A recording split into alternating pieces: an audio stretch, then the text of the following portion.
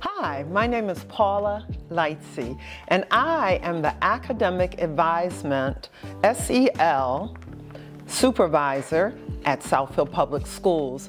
I chose this book today called The Mindful Dragon by Stephen Herman because I believe mindfulness can help change students, teachers, and the world.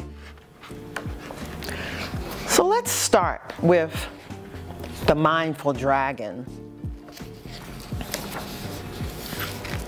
Hello, my name is Drew, and I'm so pleased to meet you. Diggity-doo, my dragon. But don't worry, he won't eat you. He won't breathe fire or roar at you, even though he could. Diggity-doo, a gentle pet, for I've trained him to be good.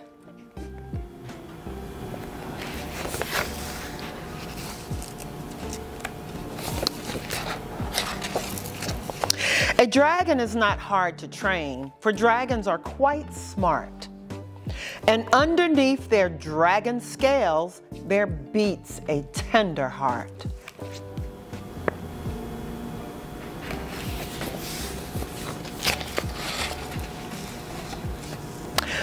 So not only must you train them to roll over, sit, and stay, but also to direct their thoughts to live a mindful way.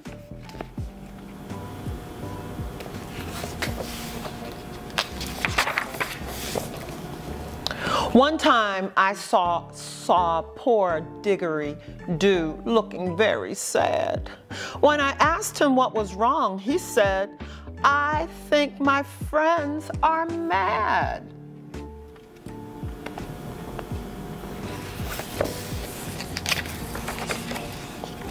So, do you remember yesterday when we went for a swim? What if they were jealous that I didn't swim with them?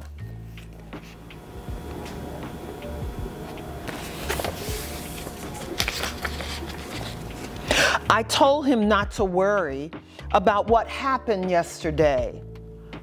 There's not a thing that you can do to change it anyway.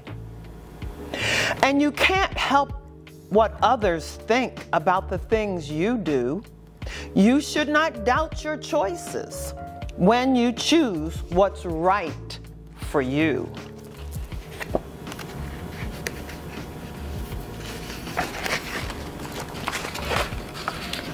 Then one day, I saw that Diggity-doo was feeling sad again.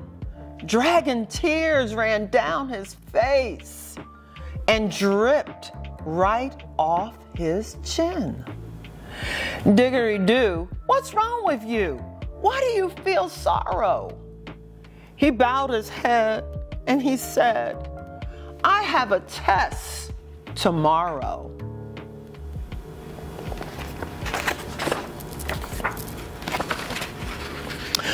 My poor dragon was so scared, he had a tummy ache. I just shook my head and said, "Oh, for goodness sake.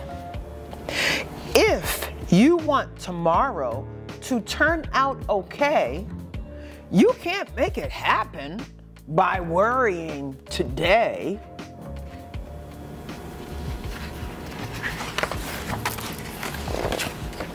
Then I sat my dragon down so we could talk a little while.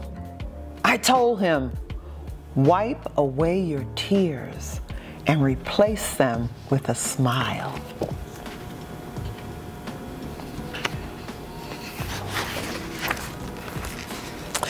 Just leave the past behind you with its blunders and regrets.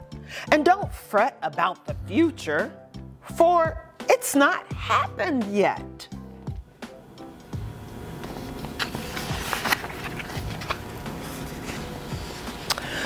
Love your past for memories and lessons that you've learned, And there's no harm in planning where your future is concerned.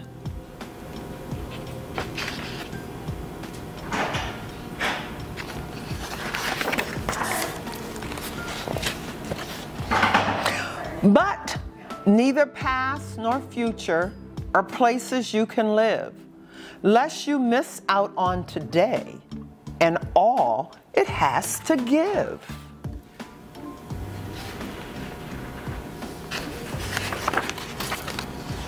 Diggery-doo cocked his head and wiped away his tears. He listened very closely to the things I had to say. I told him it's called mindfulness. When you can clearly see that where you are this moment is where you're meant to be.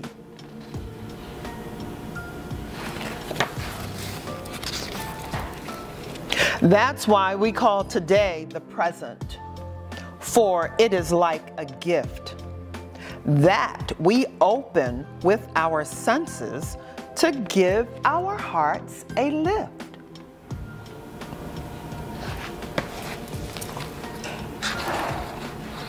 Open up your eyes. Do you see? Nature's all around you. Trees and flowers, birds and bees, lakes and hills surround you.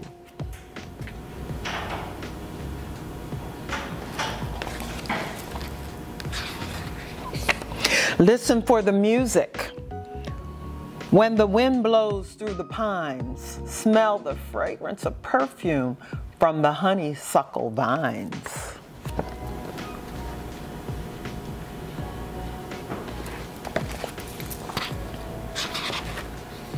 Taste the sweetness of the berry when it bursts upon your tongue.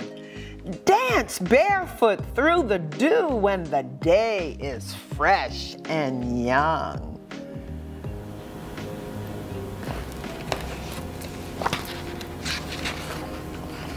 Love the life you're blessed with as you embrace today.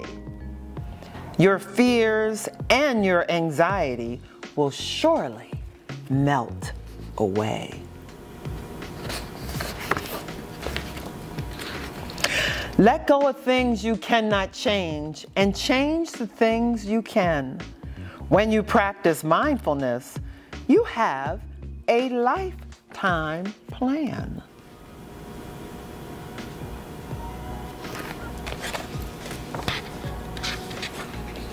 And when you've mastered mindfulness, don't keep it to yourself. Don't put it in a box which you store upon the shelf. Use mindfulness to guide your life and bring much peace to you. Then share it with friends you meet so they can have some too.